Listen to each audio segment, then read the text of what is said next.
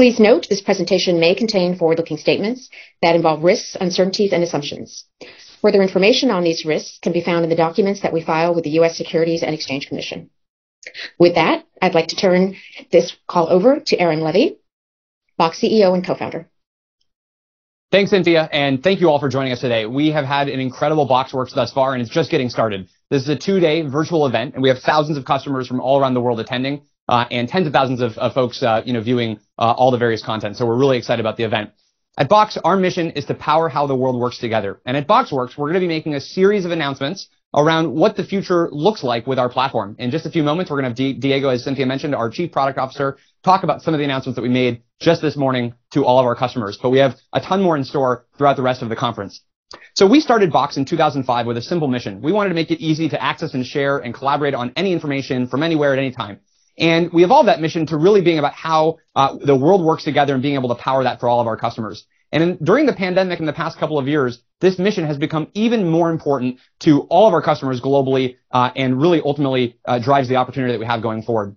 Today, Box works with over 100,000 customers and across 67% of the Fortune 500. We're incredibly proud to be able to work with everything from fast-growing technology startups like Spotify or Airbnb, all the way to some of the world's largest organizations like General Electric or IBM, AstraZeneca, and many more that have adopted Box broadly throughout their organizations. What all of these companies have in common, whether in life sciences or the tech industry or manufacturing or consumer products, is fundamentally work is changing in their organizations. And again, in the past couple of years, we've seen this change rapidly accelerate. The pandemic changed everything about what work looks like and where work is going to be going in the future. When we just compare and contrast how work used to happen with how it works today, almost everything is different. We're working from anywhere. So every enterprise we talk to wants to be able to access information from any time, anywhere, any location. They're no longer just working within the 4 walls of a single office building, but instead teams are distributed and dispersed across a variety of locations and geographies. That means that companies need to be able to get access to their most important information from anywhere. We're also no longer just working with a few people that surround us inside of our office building in a local team, but instead working as a network across boundaries to be able to move any business process and project forward. So we are working in a much more distributed fashion. Digital is now at the center of how we work. It used to be that a lot of our work was analog, and then we digitized that work after the business process was accomplished. Well, today that doesn't work anymore because as we've gone remote and as we've gotten distributed, digital is the way that we bind all of our distributed work together. So it's at the center fundamentally of how we work. And you'll see this tie into a number of our product announcements that we made at BoxWorks today for all of our customers, where we're changing the way they work when digital is at the center of how they're doing everything. And as work has gone digital, it means we have more data than ever before. There's a massive abundance of information being created across any kind of device, any location. We have more content generated than ever before that companies have to be able to work with. And with all this data, we need automation. We simply cannot throw humans just at these problems. We have to be able to scale our workflows, our business processes by leveraging automation. So you're going to see automation as a major theme, both in our strategy today, but also in what we're going to be doubling down on going forward. And then finally, as we have more data, we're working in more locations, we're working across a broad network, we can no longer protect our information just by securing the perimeter of our organization. It doesn't work just to throw a firewall at this problem and assume that we're going to be able to protect our most valuable information. We now need to secure the flow of information as it's being accessed from anywhere in any location, and in particular, as it's being shared and collaborated on by people outside of our enterprise. So when we think about how much work has changed from 3 years ago and before to today and going forward, everything is different. And at the center of this work is our content. It's our most important intellectual property and business information that we work with. Every single business runs on content, whether it's marketing agencies or media companies that are producing critical intellectual property, or consumer product companies that are designing a brand new product and bringing that to life through CAD designs and prototype files and brainstorms, or if it's through life sciences organizations that have to do mission critical research and development and be able to collaborate across a variety of partners all around the world. Content is at the center and heart of how we work. And every single line of business runs on content. Again, we talked about product development being in CAD designs. Finance teams run on contracts and invoices and financial records and data and models that they have to be able to build out. Operations team needs supply chain data and be able to work across a global ecosystem of partners. Sales teams are working with critical digital assets and contracts that they have to work with customers on, or sales presentations to be able to close the next big deal. HR teams are dealing with reams of data when it comes to HR records, contracts, and other employee information.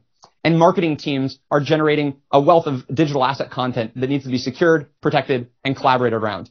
So in every vertical and in every line of business, businesses today are running on content.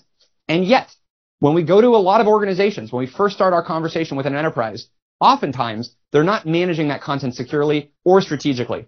They have content fragmented across a wide variety of technologies and systems. There's content in legacy document management or enterprise content management technologies. There's content inside of network file shares or behind the firewall. There's content in shadow IT tools that have been brought in by end user employees.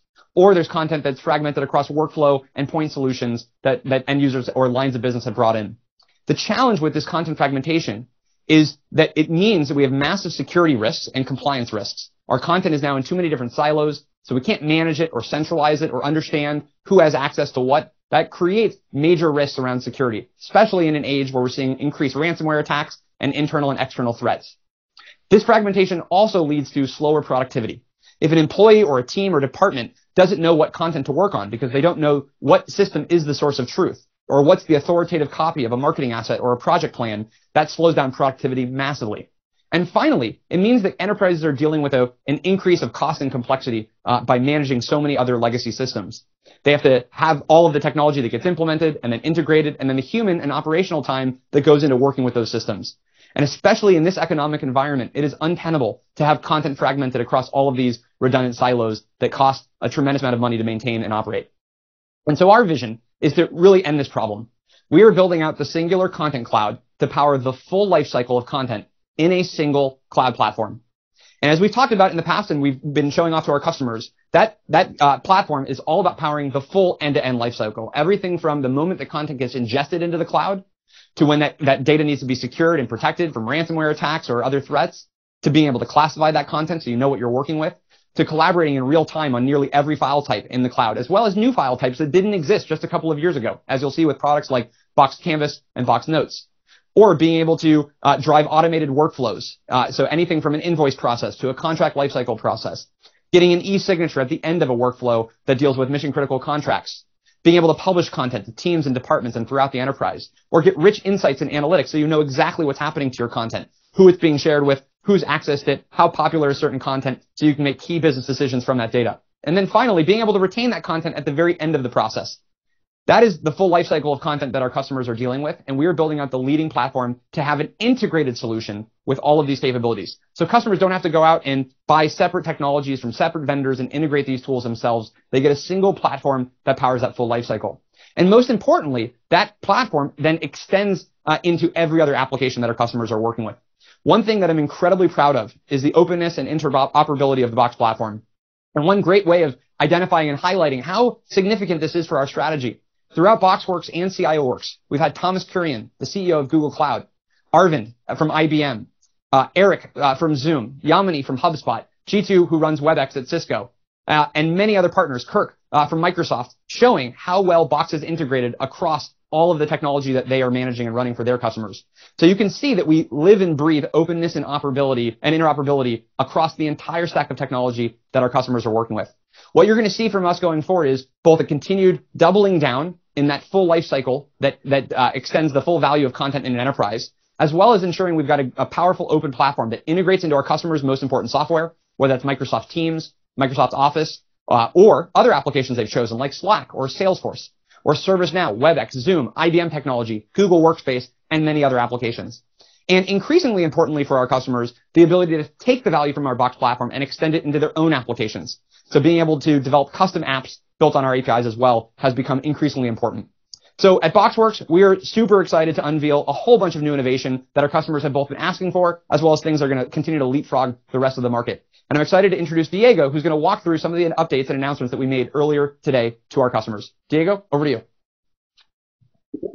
And now I'm super excited to now move to describe all the product roadmap that we want to share with our customers and for you to basically see what's expected in the near term.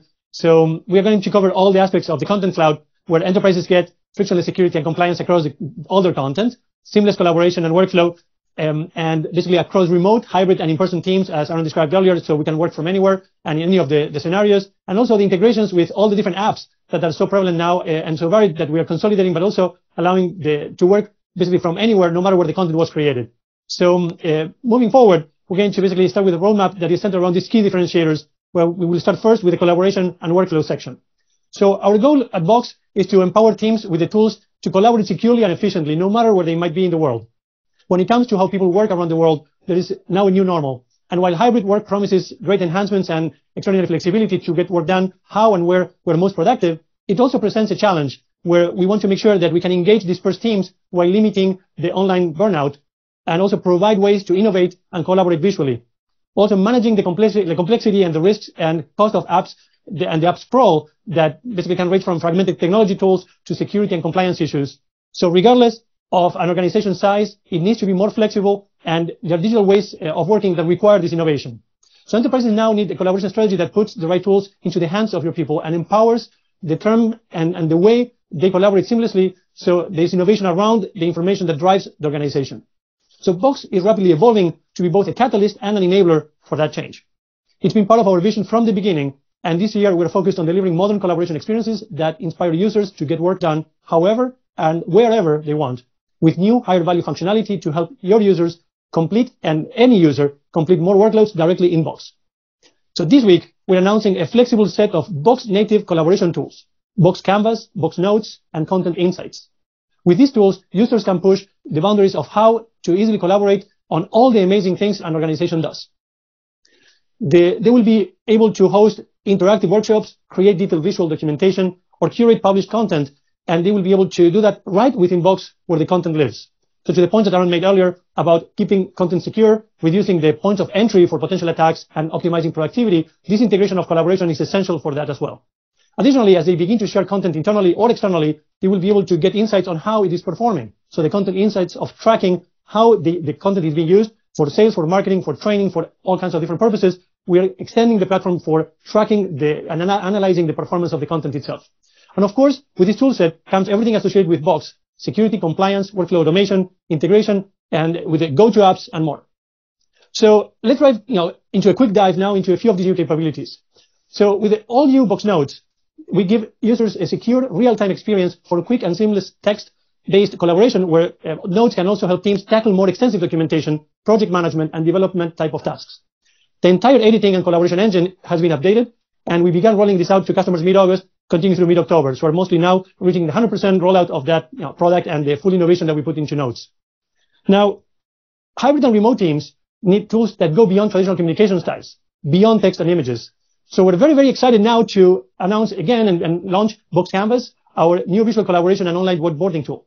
Canvas will be rolling out to customers in a public beta in mid-November with the emergence of the hybrid workspace, where there's a lot of digital content being shared and distributed. Box new Content Insights feature, releasing in the fall, will also allow users to understand the content impact, as I was mentioning earlier, to see how the content is being consumed, how often, how much, which days, by whom, and at the same time of whomever else is consuming the content, where the analytics and insights are right at your fingertips whenever your team needs them, so you can make stronger content decisions based on the insights and not guesswork. So moving over to the workflow and Box Sign products, a critical part to empowering customers to work together from anywhere is the ability to transact digitally. So last year, and in general, we've been seeing through the pandemic the adoption of more and more digital means to solve scenarios that used to be on paper. For that reason, basically, we rolled out Box Sign globally to deliver both unlimited electronic signatures in the Content Cloud and e-signature extensibility via APIs and integrations.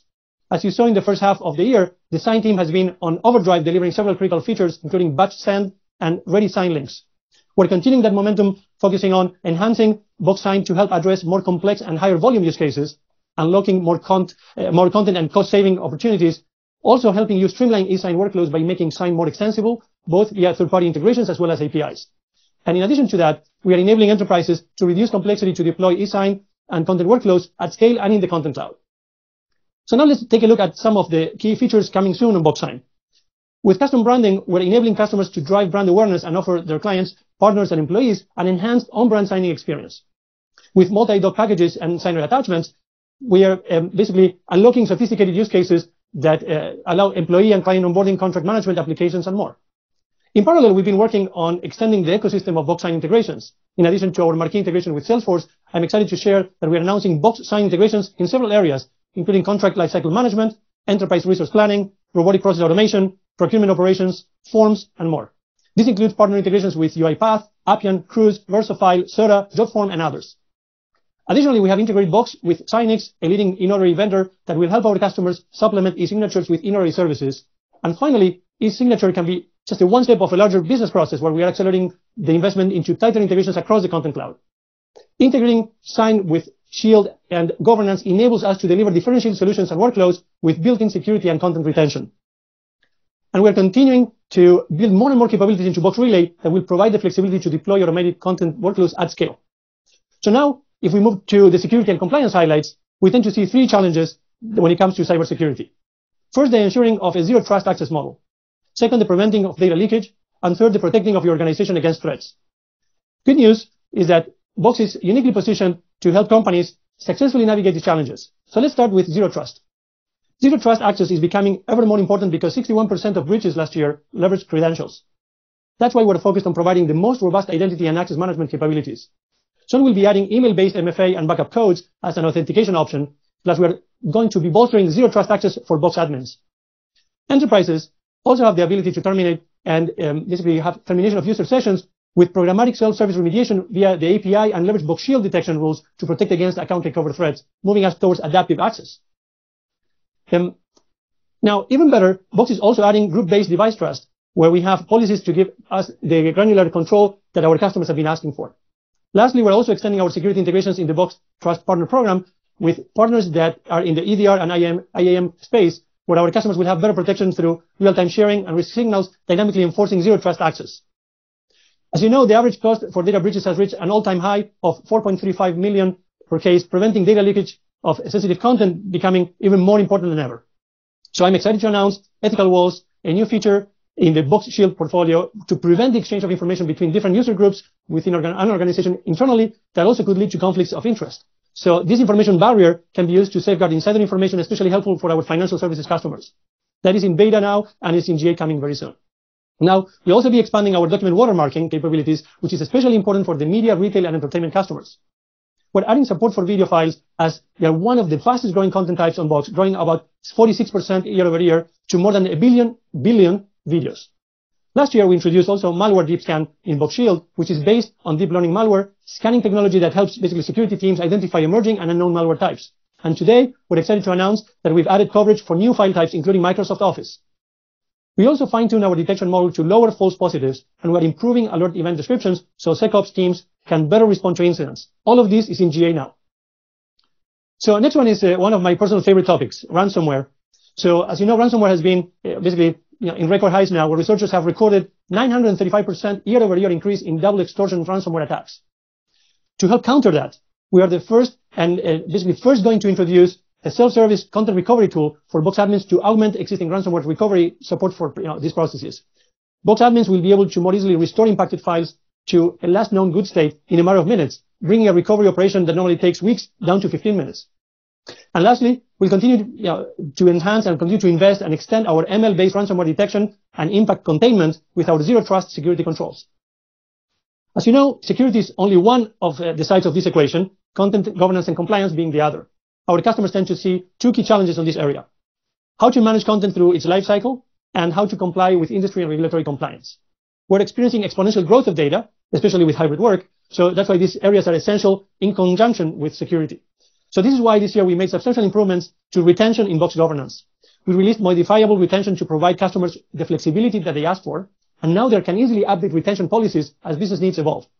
So going forward, we'll continue to make enhancements that include making it easier to export content under legal hold, adding trash disposition, and actions that accelerate the disposition through using trash, and also having, lastly, giving you basically and our customers the reporting and disposition insights that they were asking for. The second challenge we hear is the growing complexity of the industry and the regulatory landscape. That is why earlier this year, we basically released GxP Sandbox.